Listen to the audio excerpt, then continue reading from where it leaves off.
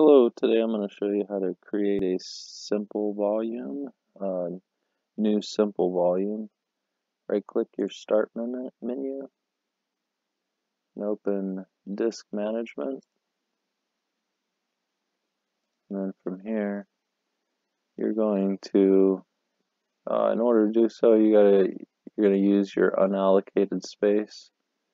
So right click where you want to, other than, as long as it's unallocated, and then right click it and then go to new simple volume, and here you're going to just click next. I'm going to use the default amount. You can always, you'll have to know your numbers and what you want, or you can use the default if that works for you. And from here I'm going to use G and click next.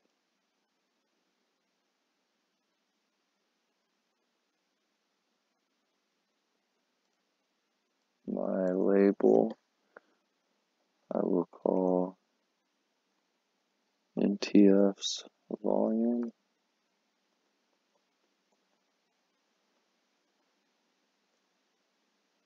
And next.